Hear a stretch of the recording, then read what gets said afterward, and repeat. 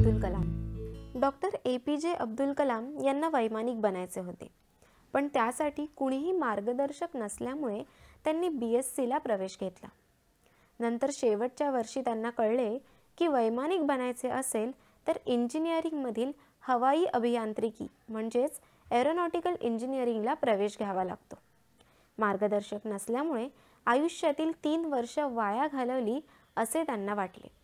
ते त्यावर खूप रडले देखील। परंतु याच BSc फिजिक्सने त्यांचे जीवन घडवले।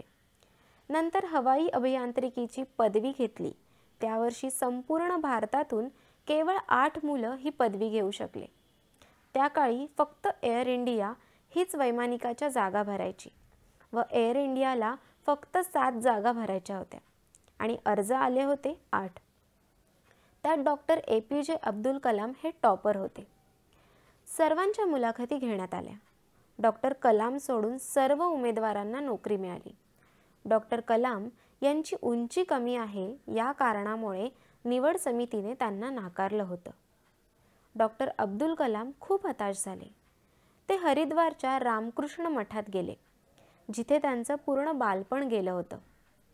कलामांना हताश पाहून स्वामीजींनी उपदेश केला, जीवनातील एका संग्रामात अपयशी ठरलास याचा अर्थ असा नव्हे की तू कर्तृत्ववान व यशस्वी पुरुष बनू शकत नाहीस। कदाचित ईश्वराने तुझी निवड एखाद्या महान कार्यासाठी केली असेल। कलाम यांना ते पटले व ते घरी जाण्यासाठी दिल्लीला परत आले। दुसऱ्या दिवशी वर्तमानपत्रात एरोनॉटिकल इंजिनियर पाहिजे अशी जाहिरात आली होती, कोणा विक्रम साराभाईंची। वेतन एअर इंडियाच्या दुप्पट। मुलाखतीला पुन्हा तेच 8 उमेदवार, एकच जागा। यावेळी मात्र कलाम यांचीच निवड झाली। कलाम दुसऱ्या दिवशी नोकरीला गेले। म्हणाले, सांगा विमान कुठे घेऊन जायचे। यावर विक्रम साराभाई म्हणाले, आपल्याजवळ विमानच नाहीये आणि मला खात्री आहे की हे विमान तूच बनवू शकशील। पुढचा इतिहास आपल्या सर्वांनाच माहीत आहे। असे हे डॉक्टर अबुल पाकीर जैनुलाब्दीन अब्दुल कलाम तथा A.P.J. अब्दुल कलाम हे भारतीय शास्त्रज्ञ आणि भारताचे 11वे राष्ट्रपती होते। आपल्या आगळ्या-वेगळ्या कार्यपद्धतीमुळे ते लोकांचे राष्ट्रपती म्हणून लोकप्रिय झाले। त्यांचे वडील रामेश्वरमला येणाऱ्या यात्रेकरूंना होडीतून धनुष्कोडीला नेणे आणण्याचा व्यवसाय करीत। डॉक्टर कलाम यांनी आपले शालेय शिक्षण रामनाथपुरमला पूर्ण केले। लहान वयातच वडिलांचे छत्र गमावल्याने डॉक्टर कलाम गावात वर्तमानपत्रे विकून तसेच अन्य लहान मोठी कामे करून पैसे कमवीत व घरी मदत करीत। त्यांचे बालपण खूप कष्टात गेले। शाळेत असताना गणिताची त्यांना विशेष आवड लागली।